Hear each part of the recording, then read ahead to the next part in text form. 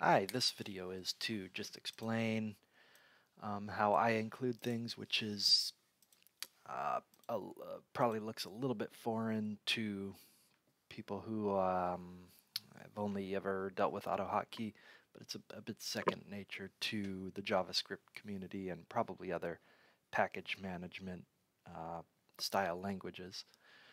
So in some of my here, I'll actually let's leave them all because otherwise the app won't work. So as we know, when you want to use an external library, you'll be familiar with this include command, but you might not be familiar with this. This seems to throw people off a lot. This is just defining where to find those uh, libraries, or I call them packages. Now let's go ahead and look at our folder there. And the reason, okay, so here they all are. I'll go ahead and delete them so we just start from a fresh, clean slate.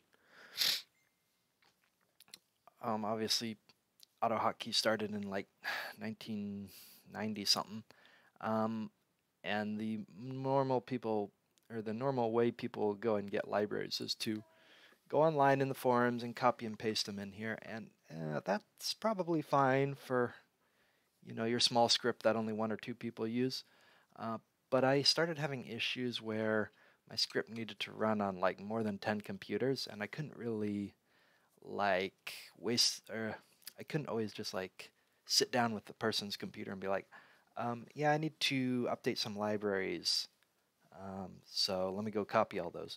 It's just kind of annoying, and then you can't, you make one small change to the library, and then you got to redo it for all 10 computers. It's just kind of time consuming.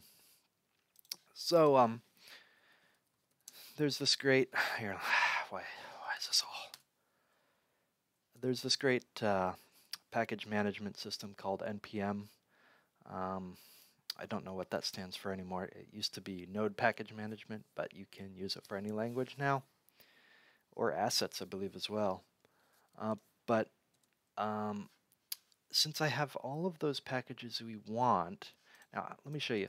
Obviously, this won't work anymore because we're missing our packages. So let's go ahead and do app, and we get this error that it's not available. So I'll go ahead and, instead of going on the forums and downloading all that, I'm just going to specify npm install. Sorry, it got cut off in the lines there. Let me make this a little bigger so you can see the progress. And we'll get this little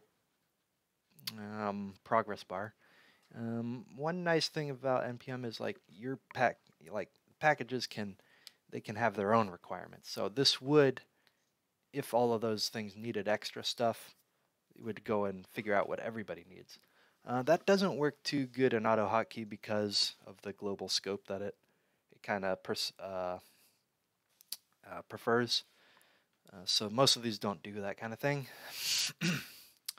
But now we can go back into our folder and we'll see that we have everything that we wanted. And so that's just why you see this. It's just easier for me than posting in the thread like, okay, you need to go here and download this library, and you need to go to this forum post and download this library, and you have to put them all in a certain place.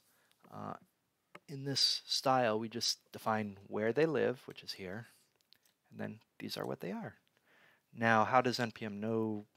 Does npm know to read this? No, it doesn't. It looks right here for what is required. That I could go on a lot more, but this is meant to be brief and like, why am I to answer? This is just to try and answer, why am I seeing this? What's happening? This is exactly the same as any other library. It's just where it lives is also defined. And also, I don't have to link to 3 different forum posts. It's just automatic as long as you have this package file. Anyways, hopefully that answers questions. I encourage you to use this method, but if you don't want to, it doesn't bother me at all. You're free to, I'm not too familiar with obviously if you can make a folder called like Oh, actually, I think it has to be capitalized. Or maybe it takes another word, libraries or something. But I know it will work with this lib folder.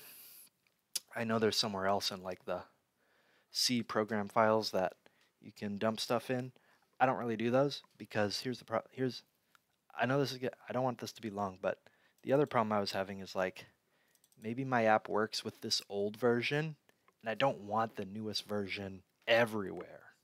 So this is kind of like, okay, it works with this exact version.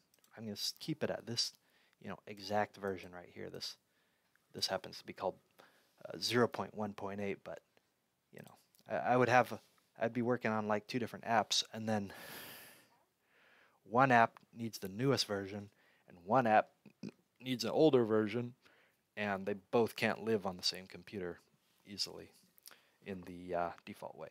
Anyways, hopefully that answers. Hopefully this is a good video to explain that.